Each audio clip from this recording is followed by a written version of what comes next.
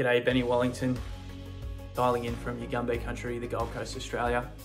I'm absolutely frothing to connect with you on the other side of this screen. And notice I use the word frothing. So it is surf lingo.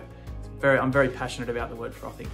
I'm very passionate about frothers. So if you think about the surf lingo, or snowboarders use it as well, essentially it means to be amped. It means to be in sort of this elevated flow state, feeling really good.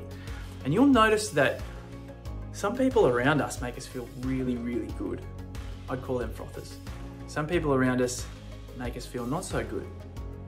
It's not about getting rid of all those people who make us feel not so good, because sometimes if you're a frother, or if you're someone who's high energy and high vibe, you're really important to that person because they might not get those interactions regularly. However, I like to think that if you find yourself in that sort of down in the dumps area and you haven't been surrounding yourself with those energetic people that'll make you feel better, it's not about finding a savior, it's just about having a dialogue, then perhaps it's time you need to set that up into, or you perhaps could set this up as part of a daily practice. This is an invitation. So essentially think about the people in your life, I'd call them anchors, who you can go to at any time. And it doesn't have to mean that you are in the same room with them or even in the same place or country.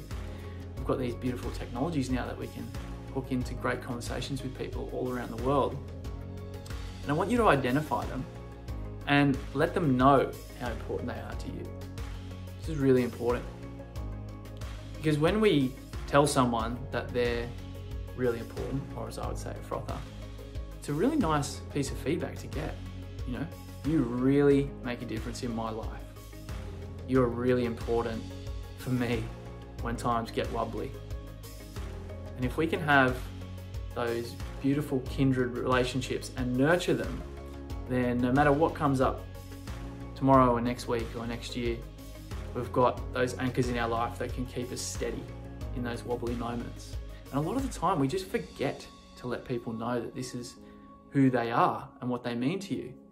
And so my challenge to you is to identify a few anchors in your life and let them know. And set up a frothy conversation with no agenda whatsoever. Just a warm drink and you and another person, maybe a couple of other people, and just have that yarn.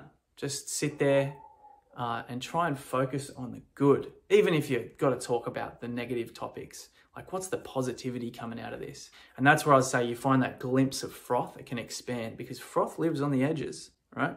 That's where froth actually expands from. It's not down in the dirt. That's why I like it. It's right on the edge of that cup, and that delicious coffee bubbling up. And that's what those conversations can be like as well. So find your anchors, find your frothers, and have a ripping day.